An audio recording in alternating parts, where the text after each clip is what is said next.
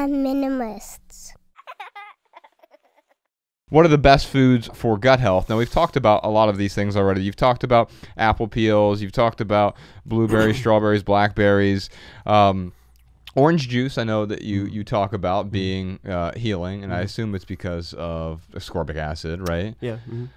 So those are some things there. What else? What is helpful for the gut? And later during the maximal, I think we'll get into the order of operation on things. Yeah. But let's just talk about some foods that are healing and healthy that we haven't already touched upon. Yeah. So assumption is that you are past the point of the inflamed gut, because a lot of the things that are very healthy for the gut in an ongoing basis, you can't give up front when you've got all these sort of issues. So if someone has Crohn's disease, for example, or colitis, or ulcers, what's healthy for them is going to be different from what's healthy for the person with your average gut. It's like you said, there's an order of operations Yeah. to it. Yeah. Okay. So they're going to need aminos and things like the HMOs up front, and then you sort of baby step your way back into fibers. Okay. Yeah. Okay. But generally speaking, things that are healthy for the gut long term would be things like resistant starch, foods that have phenols, so anything with colors, like dark colors in it. Let's talk about resistant starches, because I was listening to an interview you did on another podcast, and you had the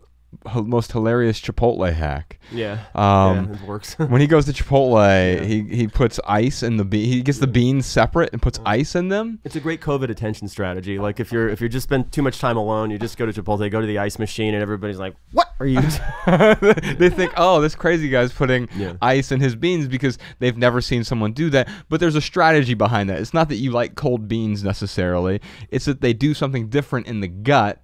What other foods are like that besides the cold black beans? Potatoes. Okay. So potatoes. Cold Cold potatoes. Yeah. In fact, you can look this up. There's potato diets out there where people eat nothing but potatoes and get ripped. Yeah. On potatoes. Yeah. Okay.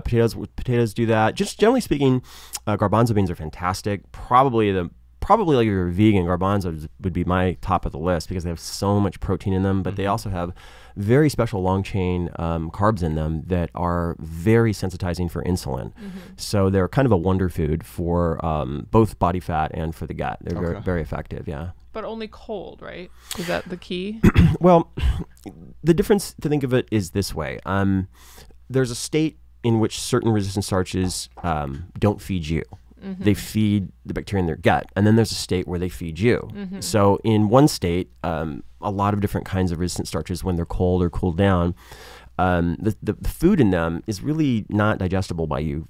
Not all of it, but most of it. And you're feeding the gut. You don't get a lot of energy from it. But when you heat them up, those long chain starch chains break down into simple sugars, and then it feeds you. Gotcha. Yeah. Okay. Man, there's so many things I want to talk about here on the minimal before we wrap this up. Let's talk about eating in threes really quickly. I found this to be fascinating, and since I've made some changes recently, it's amazing how my satiety is affected by my previous meal. And it took me 40 years to figure that out. Right. Yeah. Talk to me about that. Yeah. Well, so there's this really new, fascinating body of research that has to do with meal-to-meal sequencing.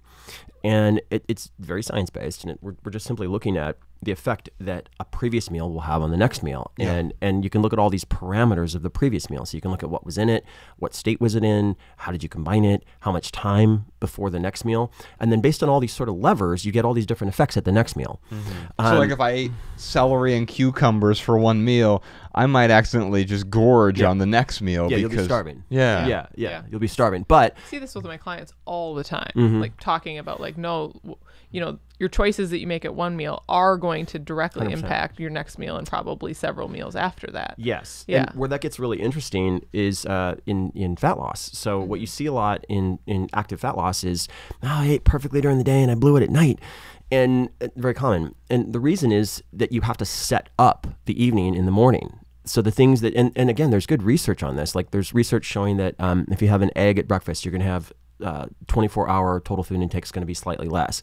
If you have barley at night, you're going to have much greater insulin sensitivity in the morning. If you have a whey protein preload 30 minutes prior to a higher sugar meal, then you're going to have lower glucose area under the curve. And so we begin to look at meal-to-meal sequencing. It's like jujitsu. It's like suddenly you have all these outcomes you can produce. A good example would be peanuts, a small amount of peanuts together with an orange. as a preload meal, you're going to eat much less at the next meal because of the satiety value of both of those. So preload meal would be like 30 minutes before the main meal. Right. You're sort of priming yourself to eat less by it's almost counterintuitive because like, well, I don't want to eat 2 meals within a 45-minute window, but it's actually it's almost like an appetizer in a way. Well, we've been primed to think that the only variable in the equation is calories, but really sometimes you'll actually increase calories, but to increase calories, you'll increase insulin sensitivity and you'll decrease total food intake. So it's just really thinking along different lines. That's all. But it's power. There's a lot of power in doing it.